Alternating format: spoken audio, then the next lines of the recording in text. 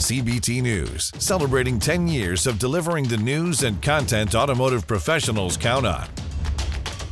CBT News, 10 years strong. Subscribe today.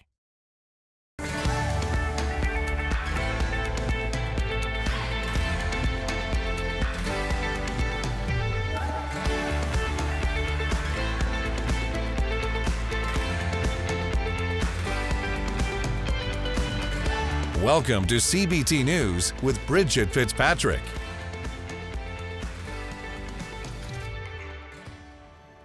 Good morning, everyone. Welcome back to CBT News. I'm Bridget Fitzpatrick. Thank you so much for joining us.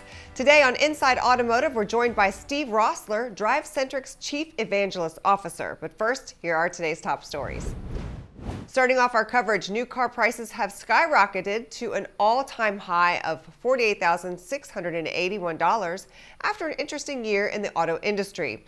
Automakers are charging more than ever to cover staggering production costs. However, the increased price tags have seemingly failed to plug losses. According to a November Cox Automotive report, automakers' sales numbers are down across the board from 2021, while retailers are expecting the market to perform even worse in the coming months. Although dealerships have tried to lure buyers with low markups and generous after-sale benefits, most consumers are simply choosing to wait for better deals. Although there are some signs of a market normalization, it remains unclear when the industry will return to pre-COVID levels. Up next, General Motors is recalling over 825,000 units after discovering a software issue causing headlights to malfunction. According to the National Highway Traffic Safety Administration, daytime bulbs on certain models may remain on when switching to the main headlights, making them much brighter than intended. The intense glare can obscure the vision of other nighttime drivers, running the risk of accidents. Included in the recall are Cadillacs, Chevrolets, Buicks, and GMC SUVs. Owners will be able to fix the issue with a software update either at home or at the dealership once GM contacts the affected drivers in January. Citigroup has given Carvana a neutral stock rating despite disagreement among investment firms on the auto retailer's future. 2022 has been an increasingly difficult year for the company as consumer interest in used vehicles has waned, leaving the company with high debt and low revenue. While its shareholders are worried, analysts from banks such as Morgan Stanley and Bank of America have refused to predict a collapse, believing that it still has recovery options. Citigroup noted that a normalized market without supply chain issues or financially struggling consumers could help Carvana return to its original status as a major car seller. Regardless, if its financial troubles aren't addressed soon, experts warn the company could be bankrupt by late 2023. Closing out our coverage, Stellantis is shutting down its sold Jeep Cherokee plant, although it claims to be researching alternative uses to reopen its doors in the future. The Illinois-based factory has struggled to maintain production over the SUV for several years due to labor shortages and supply issues, even after the automaker reduced production as a result of poor sales.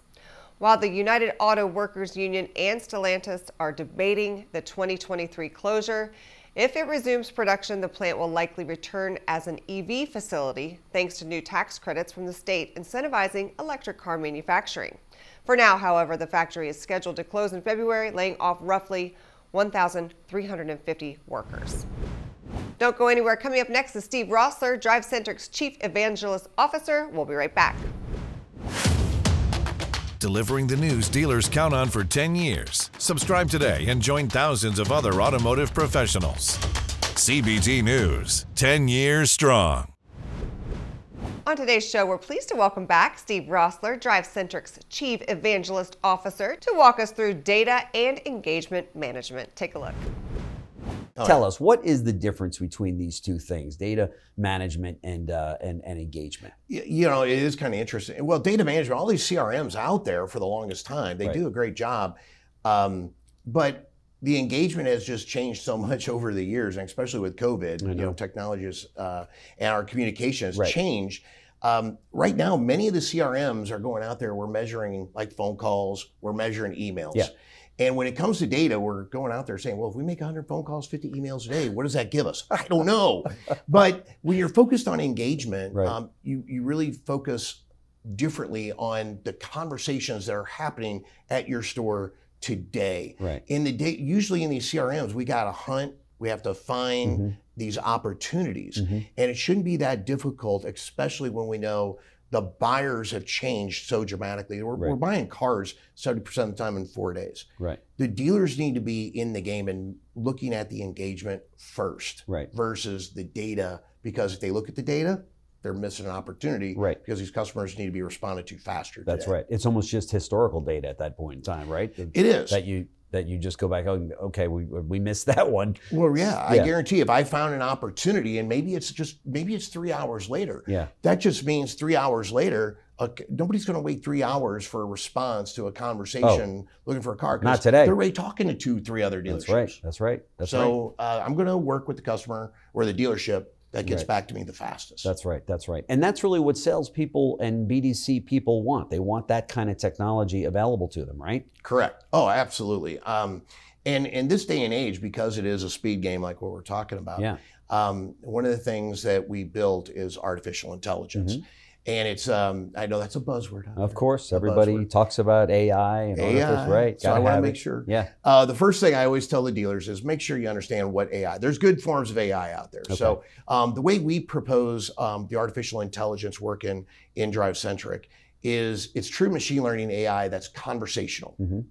So what that means to a dealer is when I get an internet lead in 2 to 3 minutes, the artificial intelligence can help get the engagement for the BDC or the salesperson. And if you take a look at the conversion, and when these customers are spending internet leads because of the speed game, your closing percentage goes down dramatically. I mean, just COVID impacted everything. So it is a speed game today.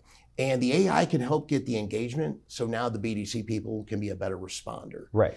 And that's how technology today and engagement focus, especially on internet leads, is going to help. But then we also know that stores are doing more with less, so there's other ways to go out there and use AI to help get that engagement.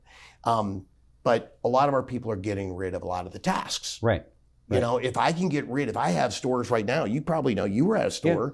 I mean, how many, did your salespeople get their work plan done every day? Oh, hell no. No. Nope. And what do I do, Jim? Do I prioritize a day 2 task or a day 60 task? That's right. What should I do, boss? That's right. And that's what the salespeople. So if we know that salespeople and customers buying a car in 4 days, why do we have business rules going out 30 days, 60 days? I know, it's crazy. So we got to reprioritize and really think about where the customer's buying a car, and that's where the customers are engaged. That's right. All right, be sure to watch this interview in its entirety right here at cbtnews.com. That wraps up our show for today, but we invite you to join us back here again tomorrow morning for all the latest news and trends impacting the retail automotive industry. And be sure to follow us on TikTok, LinkedIn, Facebook, and Twitter. I'm Bridget Fitzpatrick. Thanks for watching, and have a great day. CBT News, your #1 resource for auto industry news and content.